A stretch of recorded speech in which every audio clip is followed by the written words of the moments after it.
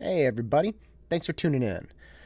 The next 10 minutes are inspired by a promise and a buffet. I hope you enjoy it. Welcome to the engine.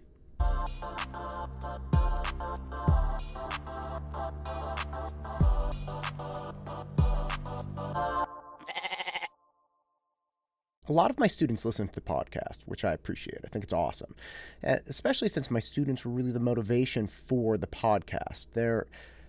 We get into a lot of different things in class, and we always have a great time with it, but sometimes students would say, hey, my friend in your Thursday class said that you went off about something, and you didn't say that stuff in the Sunday class. I'm like, well, I don't have all this stuff planned out. We just end up talking about random things, and we have a good time with it, and we dive down these rabbit holes. And they said, well, why don't you record it so I could hear that stuff? And I thought it was a really interesting idea. So that was kind of the impetus for the show. But as people started listening to it more and more, I've had a couple students come up and say, hey, I want to be on the podcast, which I think is so funny. I don't know why it's funny, but it just cracks me up. It's like, why? What are you going to say? They don't know. They don't know what they are going to say, but they want to be part of it, which I appreciate. I love my students. They're fantastic. But I have tried a couple times to interview students. The first interview I did was this guy, Kevin.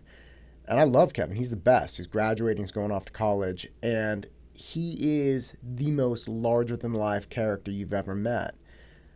But as soon as that mic went hot, man, he just clammed up.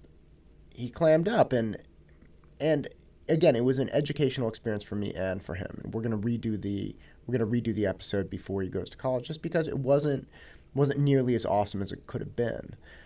But I learned after that, it's kind of like, hey, you're asking a lot. You're asking a lot. Even if the kids ask you to be on, they don't know what they're asking, because they've never had the experience. So this one girl, Iman, love Iman, she's great. She says, look, I really want to be on the podcast. And she's into audio and video editing. She has some real interesting passions, which I'd love to talk to her about. But I said, look, I'll make you a promise. You do 10 5-minute recordings on your phone, like you're doing 10 podcasts on your phone, and you send them to me. I don't care what you say. I don't care what you do. But you got to hit record, and you got to talk nonstop without saying and and bleh for 5 to 10 minutes, and you got to do it 10 times. And then we'll talk about you being on the show. Now, I've made this promise to a few people, and lots of them have said they'll do it. 2 of them have tried. Iman has the most episodes in, clocking in at 2 episodes in. So she's got 8 more to go. And I'm not giving her any feedback, by the way. The whole task is to speak into the void, to say things and be vulnerable to judgment and criticism, to not know if people are responding, to not know if anyone's listening, but to keep talking about what's important to you and having that steadfast mentality of, hey, I'm getting through this idea, whether anyone likes it or is listening or whatever. It doesn't matter. I'm getting through. So that's what Iman's been doing. In her most recent episode, she was just kind of recounting her day because, again, she doesn't have a lot of great ideas right now about what to talk about. But she was saying how when the lockdown started, she had all of these aspirations for her days. She just fit her days jam-packed, got all of this material done. And it could be school material, could be SAT material, could be personal tasks and things like that. And now it's like, she says she's just tired all the time. She doesn't want to get anything done. She's not motivated to get things done. She just says it's terrible. She doesn't understand why. And I can relate. I mean, this is something that people go through. But the thing that it really made me think of, and the thing that I can express to her is it's kind of like going to a buffet. Okay, now, my wife and I did not vacation very much at all. When we were about 27, 28, We were working like dogs. This is before we had kids. We were working 7 days a week, both tutoring. And we decided to go on our first vacation. Now, again, we were self-employed from the day we graduated college, so we really were working a ton, and we were surviving. We were making it through the 2008, 2009 financial crisis. It was not a pretty sight, but we did. We made it. And so we go to the Riu Palace in Cabo, Mexico. It was amazing. So we pull up to the Riu. We get this it's an all-inclusive package. So we get the airfare and the hotel and all the food and everything. And the buffet at night was phenomenal. So you roll into that buffet and they had this giant thing of paella that they were making. The pan had to be like 5 feet across. Right as you walk in, it's this great spectacle. They had every kind of seafood you could imagine, because Cabo's the mecca for ocean life. I mean, that's it, man. We were watching people on the beach pull pufferfish out and then go make these fancy, very delicate fish dishes. But in the buffet, they had everything. And the first night I walked in there, my eyes just got as big as the paella pan. I couldn't believe it. I was like, yes! I mean, 27, 28, I could put down some food. So I went ham! I got crazy on the buffet. I mean, I must have gone back for 3 or 4 plates. And I was putting shrimp on there. I was putting different slices of beef on there, and then chicken. And, pretty much everything you could imagine. Paella was great, too. It was great, and I left stuffed. I don't even think I had room for any of the flan. It was amazing. And then around night 3, I think we went for 4 or 5 nights. We really tried to do it up because we had just never been on vacation, and we got this package. I mean, again, during the financial crisis, you could get vacation packages pretty cheap through Costco. But around night 3, it was like I'd walk in, and there was nothing to eat. As absurd as that sounds, literally there's nothing to eat. Now, mind you, I'm surrounded by, it had to be an acre of food. It had to be every type of food you could possibly want. And I just didn't want any of it.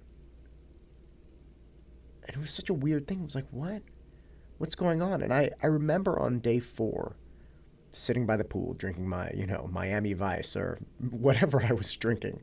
This little fruity rum drink. I'm thinking about it, like, what is wrong with me? There's nothing to eat. That's the most absurd thing I've ever said. But I realized what it was. It's that when there was so much to eat, and I wanted to eat it all, I never really got an opportunity to appreciate or enjoy any one thing. It was almost like the quantity of it was a tremendous burden. And so having all of the different options just kind of ruined the experience for me. Having everything just ruined it. Having the seafood, having the beef, having the chicken, having the paella, all of it.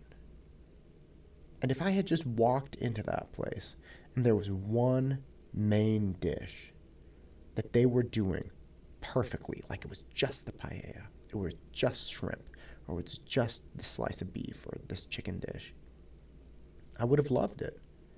That's what they did in college. And I remember eating at the I House at Berkeley, in this international house. They had this really good cafeteria, and they would have one main like protein dish a night, be a duck or chicken or beef or whatever, and I would love it. I remember getting these big plates of duck. Man, it was fantastic. My mouth is watering just thinking about it. But it's because they only had the duck. If they had duck and they had beef and they had chicken and they had all these things, I wouldn't have appreciated the duck the same way. And that's what's going on with Iman. She has an infinite buffet of options in life. But what she needs to do is do what I did on night 4 at the Ryu Palace, instead of walking in and considering all of the different options of the buffet, I walked in with a pre-designed menu in my head and was like, tonight I'm eating fajitas, and I'm going to have the best fajitas I could possibly have. And I did. I had beef and chicken fajitas, and they had, of course, every fixing and topping you could hope for fajitas. I didn't even look at the kind of at the specialty item they had. I didn't look at the paella or whatever was in that big pan in front. I just went straight for fajitas, and the fajitas were phenomenal. And that's what Iman has to do. She has to find something that she decides beforehand she's going to commit herself to doing.